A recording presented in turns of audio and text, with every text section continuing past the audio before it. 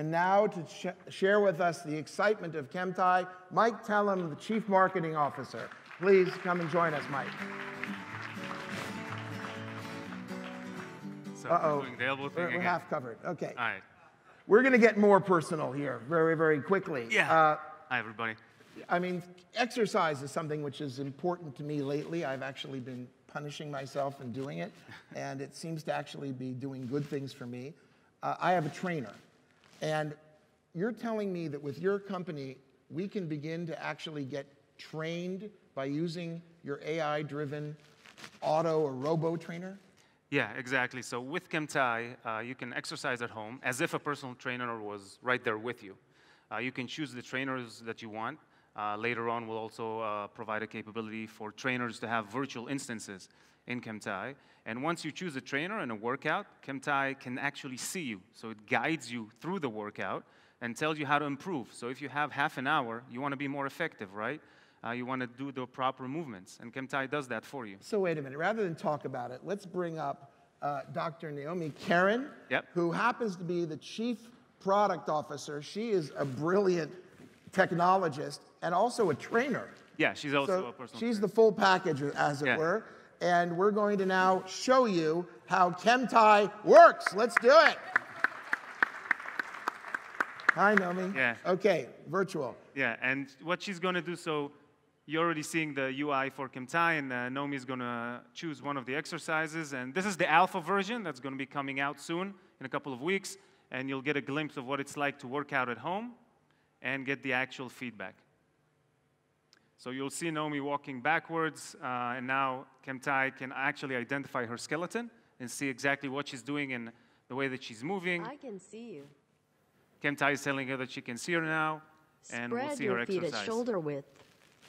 Keep knees parallel. Press your weight back into your heels. Straighten your back while squatting. And now the exercise is going to start. 3, 2, 1, go. Keep your legs parallel. Yeah. Don't give up. You're doing great. Nice one. Now she's getting scored for each specific repetition and for the whole exercise and workout. So, go ahead, you can. Yeah. And she gets the performance scores, so she can compare it to how she's been doing last week. She can see how she's improving her performance, and she can also compete with others. So we can have an exercise at the same time. It works a little bit slowly now because of the lighting, I think. Yeah. Bring your hands in closer. Okay. Yeah, okay. Anyway, so this is the alpha version. I was working like a minute ago. Look, this is a brand new startup that we're investing in. As I made some comments recently to the press, and we're going to be talking about it a lot tomorrow, that we're going to be focusing on early stage companies because we believe that the next decade is going to belong to these incredible breakthroughs. Taking AI and driving it into the exercise market is huge. It's going to take you a while to get this right. I mean, you've made a lot of progress. Your partner, his CEO, is a guy named Dr. Moore Amitai. That's correct. And I have a little bit of a history with Moore. He was the CEO of a company I invested in when I was a young VC called Compugen, which was the world leader and still is in many ways in bioinformatics. And your team is extraordinary in terms of your ability to develop. Okay, now you'll show us? Keep knees parallel. 3, 2, 1, go. Yeah. Go lower. Keep your feet facing forward. So again, like we said, and the skeleton even gets highlights for the areas that she needs improvement in. Just a few and more. In this way, people feel more engaged. The whole home workout becomes more fun. Keep your feet and it's a huge market for us. So now, is there somebody in the audience who would like to try this out? Noam, do we have a someone actually wants to try? Can we take did I see a hand over there?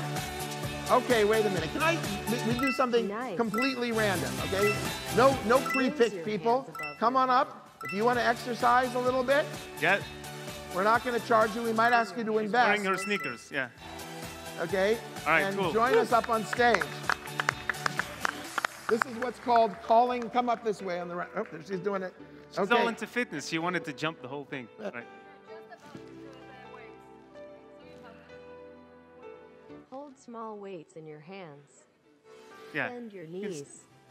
Lift hands up to 180 degrees and move back to hips. Lower your hands. Keep your hands straight while lifting up. And get ready. 3, 2, 1, go. Squat while raising your arms. Very nice. Raise arms no higher than shoulder. Raise left arm no higher than shoulder. Raise right arm no higher than shoulder. Raise arms no higher than shoulders. Raise left arm no higher than shoulder. Raise right arm no higher than shoulder height. Very nice. So. Okay, Ronnie, good job. I mean, this is the first time ever that this company has taken its stuff on the road. And they're brave people. This is going to get better and better because it's AI. Yeah, right? so this continues to learn from everybody that actually exercises on it. So as people use it more and more, we'll become more precise and add more and more exercises and more workouts for people to do whatever they want, whether it's high-intensity training, Pilates, yoga, anything is possible. How big is this market? I mean, is this like a monster market also? Yeah, so digital fitness today is more than $100 billion. If you think about it, since the days of Jane Fonda and people buying bikes, putting in the house and putting clothes on them. So this is a huge market. Digital fitness has even advanced it further. We can see some of the names here. But almost everything out there can basically just count what you're doing, count miles or steps. Right. I mean, Peloton, had a recent IPO. It's become a quite significant company, but they don't have anything like this, right? I mean, so Peloton is great execution, as people have mentioned here, but they can't see you. They don't. You can actually sit on the Peloton bike and drink a cup of coffee. It will still do the same things, right? So it shows that people are willing to spend a lot on feeling better, looking better, being healthier, but none of these things can actually see what you're doing.